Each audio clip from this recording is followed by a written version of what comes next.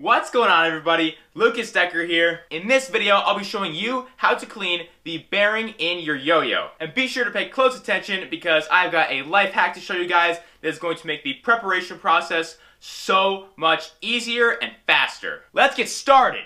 When you're using your yo-yo, a few indications that your bearing needs to be cleaned include the following. The yo-yo has significantly reduced spin power, the yo-yo sounds really gritty and just terrible, or your yo-yo is playing responsive when it should be playing unresponsive. Now personally, I would first try to treat these issues by lubricating the bearing, but if that's not cutting it, the bearing should be cleaned. So I'll be cleaning the bearing in my Yo-Yo Factory Damage. If you couldn't tell, it needs it. Alright guys, so we're just gonna jump right into the cleaning process. We got our bearing, we're just gonna run some water over it real quick, get some dish soap action in there. Just like that, just gonna wash the bearing, get it nice and clean, alright? Psych, y'all didn't think I was serious, did you? Don't do that to your bearing. Alright, so here's the spread of everything you'll need from start to finish. A paper towel, I like to fold it a few times so that no liquid from the bearing leaks through. Some lighter fluid, you also need a glass jar, a pencil, and if it applies, you'll need a pair of needle nose pliers with the circular cutout here. These are for the special hack I'm going to tell you about. A bearing removal tool, and some sort of pin or needle. Alright, so we can take our yo-yo and just unscrew that bad boy. Alright, good to go. We'll take our bearing removal tool and just stick it in the center here and just wiggle the bearing off.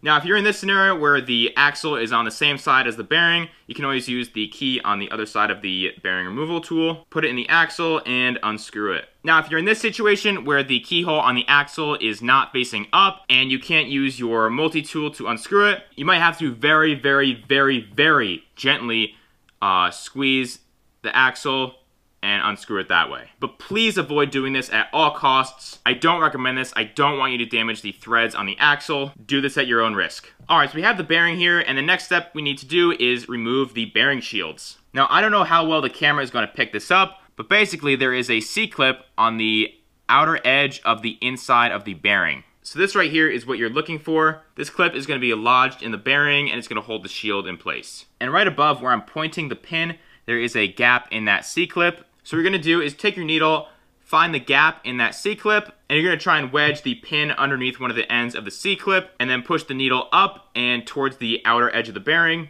And if you keep at it, the C-clip should pop out. Now this is where my life hack is going to come in play. Now most people would do what I'm doing right now and just grab the bearing with their fingers and try and poke at it that way. But guys, this is so annoying, and if the needle slips and pokes your finger, that's going to suck. So we're going to take our needle nose pliers with the circular cutout here. I'm going to open it up a little bit and just slide the bearing right in there. Good to go. And now just gently hold the bearing in there. Don't squeeze it too tight. And then you can use your needle and you don't have to be afraid of poking yourself or anything like that. And you can just wedge the C-clip right out of there. Flip it over, tap it out, and there we go. So now that we have our shieldless bearing, we can begin the cleaning process. We're going to take our jar and our lighter fluid. Kids, have adult supervision. I don't want to be responsible if you burn your house down. Bearing in the jar. Fill the jar with lighter fluid till the bearing is submerged. Swish it around a little bit. So now I like to set a timer for about 10 to 12 minutes and let the lighter fluid do its work. Alright, and we're back. Time to take it out. Let's grab our paper towels, open it up, and we're going to take our pencil here, and I'm going to take the tip of the pencil and I'm going to stick it in there and just pull the bearing out. Just like that. Set it on our paper towels here. I like to give it a few taps on the paper towels just to get some of the big drops of lighter fluid out. So all that's left to do now is really just let this dry. And what I like to do is I like to take another paper towel and just place it over like that. That way no dust or anything gets into the bearing. Alright, so I let the bearing dry for about half an hour. That should be enough. If you want to let it dry a little longer, that's totally cool too. We're going to use our pencil one more time. I'm going to take the bearing and put it on the tip like that. And all I'm going to do is just spin it, just see how it sounds. If it spins nice and smooth, then I'd say your bearing is successfully cleaned. Now, if it doesn't spin smooth, then maybe just run through the process one more time. And if that doesn't work, then you might need to just replace the bearing. Now, if you want to, you can put these shields and the C-clip back on the bearing. Now, honestly, I never do this because I think it's pointless and it's gonna be super tedious, so I'll just leave them off. But other than that, we're good to go. We can just grab our yo-yo over here, pop that bad boy in, And before I screw this back together, I'm just gonna throw some lubricant in the bearing. I'll probably have a how-to video on how to lubricate your bearing in the future. And now that we're set here, let's test it out. Alright guys, get the damage all strung up. Let's test it out. Woo! Nice and smooth. Great spin. Totally unresponsive.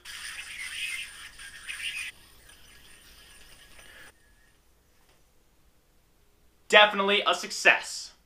And that's gonna put a wrap on this video. I hope you enjoyed it. Excuse me. I know you enjoyed it. Guys, if you're enjoying the videos of the channel, be sure to like and subscribe. It is truly appreciated. And of course, any further suggestions, questions, or feedback are more than welcome in the comments below. I love hearing from you guys. Thank you so much for watching. Have a fantastic rest of your day, and I'll be talking to you very soon.